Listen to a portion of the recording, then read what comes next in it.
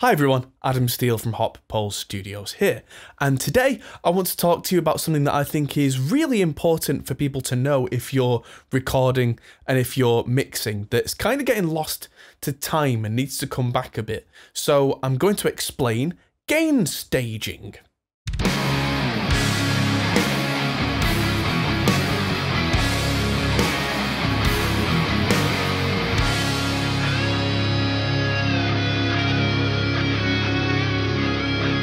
Right, so I apologise in advance. This video is going to be a talking head video. This is going to be me explaining to the best of my ability what gain staging is and why it's important to you. This doesn't really have any practical demonstrations, although I might throw a couple of things up on screen, but I should be able to tell you what I'm thinking that should portray things fairly accurately.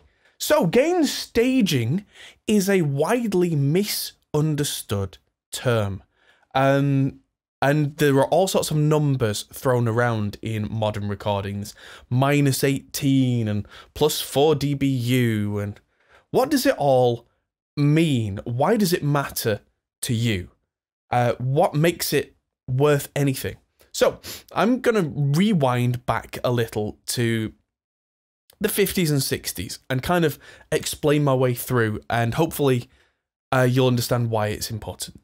So in the 50s and the 60s, when recording engineers were recording onto tape, they would be struggling constantly to get the perfect balance between getting the volume of the tracks loud enough that it was above the horrible hissing noise floor of the tape and of the mixing desk and all the equipment that was the best they had at the time, but still, in comparison to what we have now, was pretty terrible.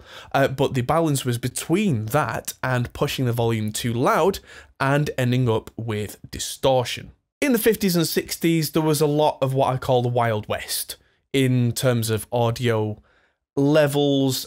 Companies couldn't agree on all sorts of things, which I can talk about another time, like impedance, and oh boy, there is so much that was, largely not agreed upon. But generally, out of the engineering of the early 60s, we ended up with largely accepted professional standards. And one of the main ones in studios was what's called +4 dBu. If you look at an older mixing desk, they've generally got needles meters. They're called VU meters. Now, those meters, they only move so fast. They don't go at light speed because they're a physical thing, but they are calibrated. And what that means is that engineers will put certain frequencies through them, usually 100 Hertz, 1 kilohertz, and a higher, usually 10 or 12 kilohertz, whatever it is. And they would align the needles and the inputs and the mixing desk and the tape and everything. And the white coat lab engineers would make sure that everything was set up so that when the needle was in the middle, which had a nice big 0, if you look at a lot of old mixing desks, it might go -infinity, -40, 20, 10, 5, and then it goes 0, 1, 2, 3, and then there's red. And what they would be trying to do is to get the ideal values at that 0 point, and they decided that that ideal value was the right kind of point where you could get loads of level coming in from the microphones or DIs or whatever it is that the instruments were making, so that it got above the noise level of the tape and above the noise level of the microphone preamps and the mixing desk and all the outboard gear, but wasn't going to then go over and end up either distorting the preamps or, more likely at the time, distorting the tape. Tape distortion can be great. It can be horrible. And if you go too far with it, it really starts to sound horrible. There are certain early Rolling Stones tracks where the guitars are mostly tape distortion. And at the time it was cool. You listen back to it now in context and you go, ooh, yeesh. Because that's pushing the tape too hard. Now, +4 dBu, I'm not entirely sure where that number came from. But the idea was that decibels, this is a thing I could do for another video, but decibels are not actually a measurement of anything. Decibels are a way of converting any scale so it's readable, so it's not like a millionth, a 10,000th, a hundredth. But the idea is that with the needle at 0, that would measure on the dBu scale at +4. And really, really nice preamps and mixing desks could get all the way up to +20 something, which the needle couldn't show you. The needle would be absolutely in the red. But if you had a kick drum or a snare that had a real big whack, that would go way louder than the needle could go, but hopefully still not enough to completely obliterate and destroy the sound of whatever you were recording. And that, ladies and gentlemen, is the thing we've come to know as headroom. Now, when you were recording on tape, headroom was really important on the way into the tape, because when you played it back, generally speaking, those big clicks and hits, they would be kind of gone. Because the tape, depending on the formulation of the tape, the machine, all sorts of setup, there's only so much level that you can push onto a tape. And beyond that, it will kind of saturate, it will softly not add much more. Which is why tape, in a lot of ways, got its reputation for being kind of fat. Because what that means is you would hit the tape with loads of spike and transient on a kick or a snare, and you would get a little bit of that hit, but you'd also get a bit of the big whoosh of that drum afterwards. So the overall sound, instead of sounding like a click, would sound like a fat kind of sound, to give you an example. And that's all to do with the headroom that was available and the desks being calibrated to a certain point. Now, bringing this on to why in modern terms this is relevant to you. As tape faded away and we moved into the digital world, originally digital devices were calibrated in a very similar kind of way, where you would have headroom, you would have a certain amount above that 0 on the needle that you could go before it would distort. But anyone who's actually really badly distorted a digital system before will know just how disgusting it sounds if you actually go above the absolute maximum that you can go to with any kind of digital system. It's awful. It doesn't saturate in the way that tape does. It's not nice. It's awful. And then we get onto the DAW era. Digital audio workstations, Pro Tools, Logic, Cubase, Reaper, all the rest. These don't show you the meters in the same way. Because the meters that you have in something like Pro Tools or Cubase are very faithful to the exact amount of level that's coming in. And we read things now in a very different way, where the analog needles read at +4 dBu, we now look at a completely different meter, and that meter is dBFS. Now, there's a major difference here. dBu was calibrated so that when you saw the 0 on the needle, you could have volume lower than that, but you could also have volume significantly higher than that. The 0 is actually kind of a middle point. dBFS has a literal limit. And the way that it's been decided by whoever came up with this, that dBFS is measured, is that 0 dBFS is the absolute maximum. You cannot go louder than that. If you do, horrible digital things happen and it sounds awful. It sounds absolutely disgusting. A lot of modern DAWs handle it more gracefully than old ones. A lot of digital to analog converters handle it a little more gracefully, but still it sounds relatively disgusting. Now, what that means is you have to try and equate analog levels, where we used to measure it with dBu, and digital levels. So what we found out over the years really is that +4 dBu on the scale, where you get that nice 0 on the meters, on digital systems, they have a theoretical headroom that goes to +24, which means there's another 20 decibels of headroom above that analog needle because if that's +4 and it's calibrated to 0, if you add another 20, that makes 24. I might be getting that a bit rough in my head, but that's roughly where it lands. What that means is 0 dB on our modern Reaper, Pro Tools, Cubase system, whatever, is actually the needle screaming at 20 dB above that red. The needle in the analog meters would be bouncing off the top and bending. It's so ridiculously loud in comparison, which is, in some ways you would think kind of cool, but there can be negative repercussions from that. Now, going back to the old analog stuff, you hear a lot of the rock and roll guys saying this thing sounds better when it's in the red. What in the red means in analog terms is you're going way above that 0. You're making the meters go into the red, so above 0.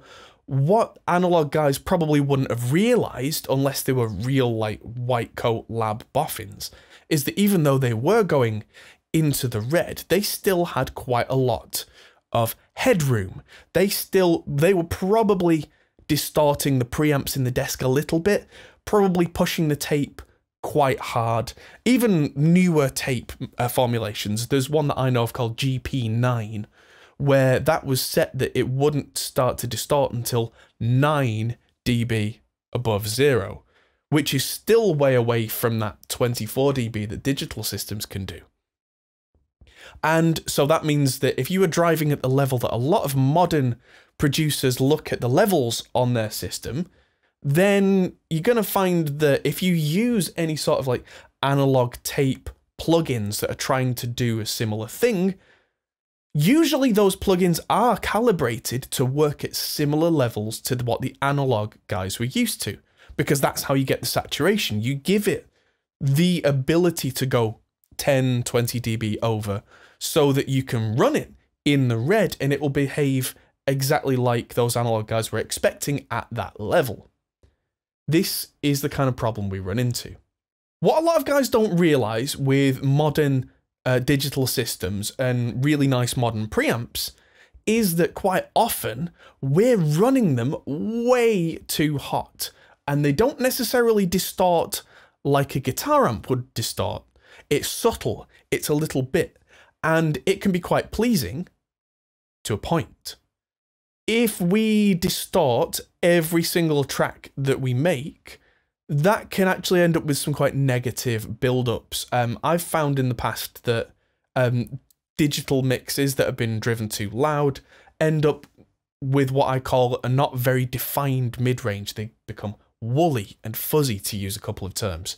And part of that, I think, is that either the preamps or the analog to digital converter chips are being run so much louder than they're supposed to be run at. They're not distorting, they're not clipping, but there is something in those chips that is saturating in a way that we didn't expect.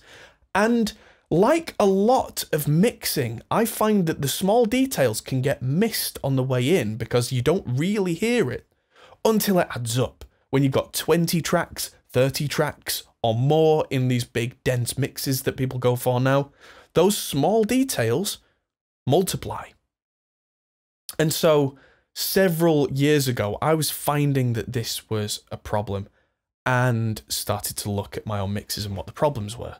And so problem number one, and this is something that will affect a lot of you guys watching this video, is that you would track each track at what looks like reasonable levels in your DAW. Maybe the peaks are like -6, -5. It's nowhere near clipping, doesn't look bad, must be fine. In theory, that is fine. If each track that you've tracked sounds great, no problem. But if you've got all your faders now at 0 dB and you press play, if you've got a full drum kit, guitars, bass, vocals, the lot playing, you're going to look at your master output and it's going to be massively over. It's going to be in the red like you wouldn't believe, and in the digital kind of red, not the good kind of red. Now, what's happening there? All your levels look right. This is what happens with audio. Think about this for a second. You've got 30 channels going. If they're all making noise at the same time, that adds up. It doesn't average out, it literally adds together. If you had two guitar channels that were a certain volume and you put one on top of the other, it sounds louder because the two have added together. You start doing that with a whole mix and that suddenly gets so much louder than you thought. It's just, that's simple maths. Decibels, like I said, can be a strange thing to get your head around, but if you had two identical signals and you add them together, they are now 6 decibels louder. That's to do with the maths with 20, logarithm 10, all that kind of... We can get into it, it's verifiable, it's checkable, that's the way the audio logarithms work. It's 20 log base 10, blah, blah, blah, blah, blah. That's the nerdy stuff. But yeah, if I had two identical signals, they become 6 decibels louder. If I already had my audio coming in at what looks like a nice safe -6, add two of them together, that's got another 6 decibels on it. That's already at 0 dB. That's at the maximum. Any more than that is already going to clip. Now, aha, I hear you say, I can just turn all those tracks down. Yes, you can. But firstly then, all your meters are way down, or you're using plugins to turn it all down. Why not just track less loud in the first place? If it doesn't sound loud enough to you, you turn up your headphones or you turn up your speakers, you don't turn up the source. That way, when you've got all of these tracks, they add together and your master bus is still not clipping, which means that then you've got lots of room to use lovely compressors, saturators, limiters to make the whole thing sound big and punchy and loud, and you're not actively firefighting against the kind of distortion you didn't want. The other thing, and I mentioned it earlier, is that any sort of plugins that you use that attempt to pretend to be analog style, they won't sound right if you track with levels that are way too loud into them. And that's just because, as engineers, we're used to hearing, quote unquote, properly tracked material from the 70s, 80s, 90s, 2000s. And what's happening is that we are sending far too much level to these like virtual compressors, virtual EQs, virtual preamps, all that kind of stuff. And we're ending up with a lot more distortion in different ways at different times than we actually wanted. And like I said, not gritty distortion like industrial metal or like a guitar amp, but subtle bits of distortion that just make everything less clear over time, which might be what you're going for. And if it is, all the more power to you. Do it. I'm certainly not going to stop you. I'm not your dad.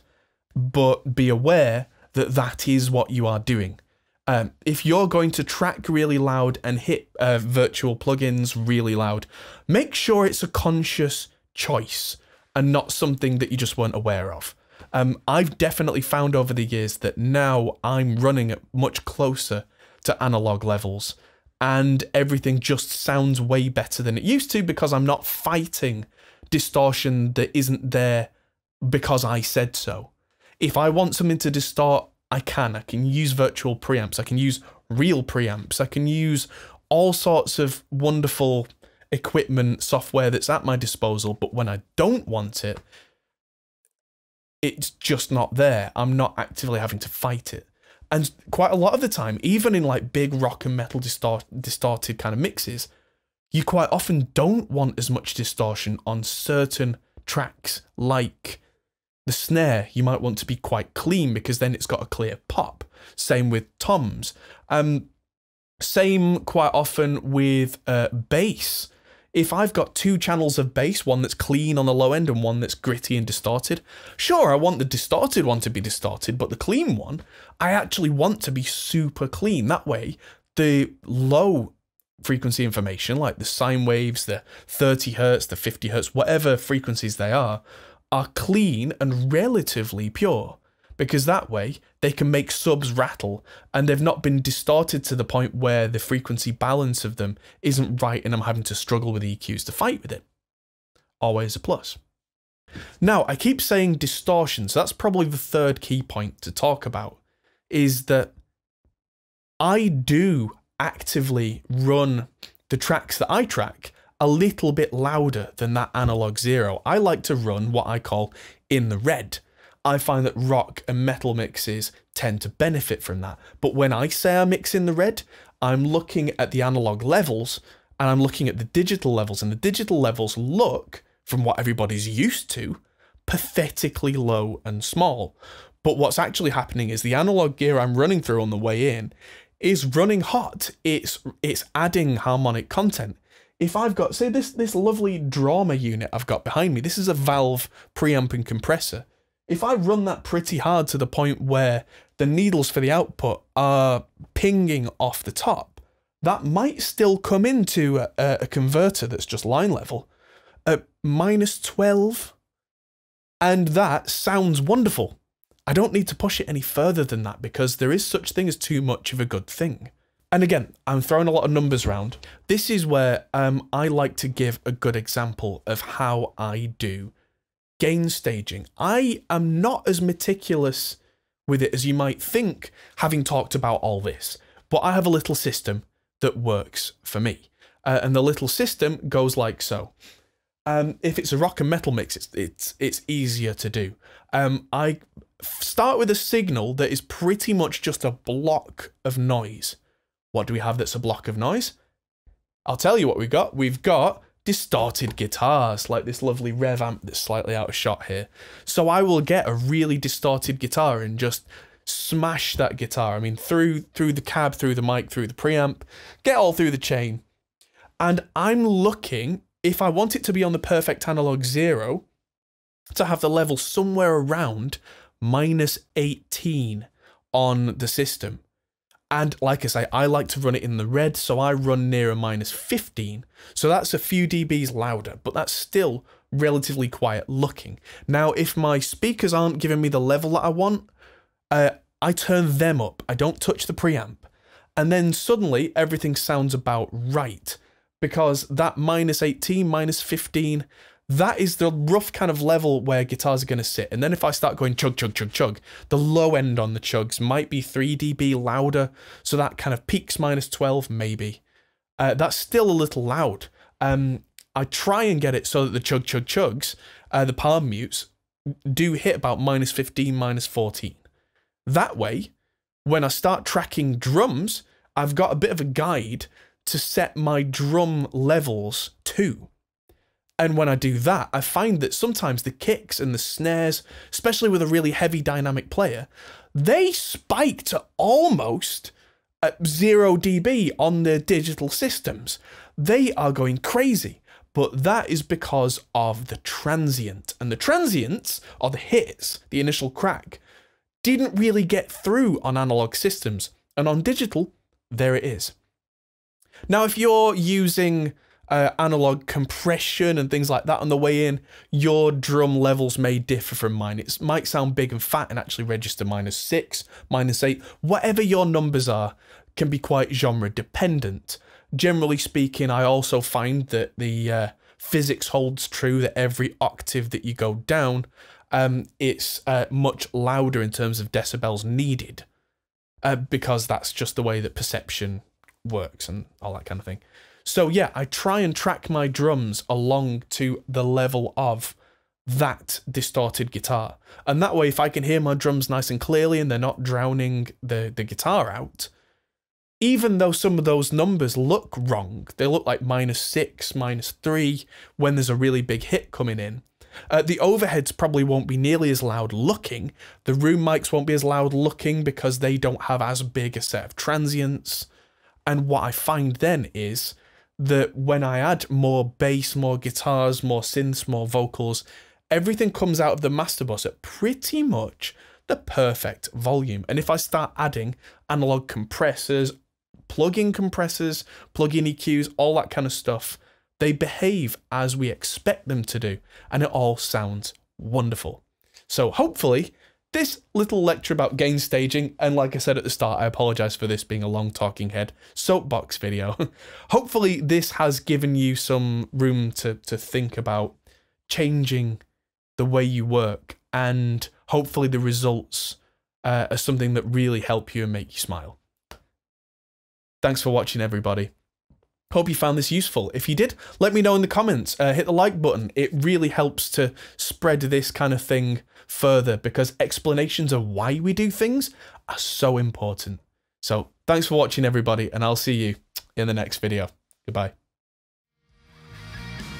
Hey everyone, that might be the end of the video, but if you fancy carrying on this conversation, we have a Discord server. Link is in the description. We're also on Patreon, which is something you can really help us with. We also are on Facebook, Instagram and Twitter at Hop Hole Studios. See you there.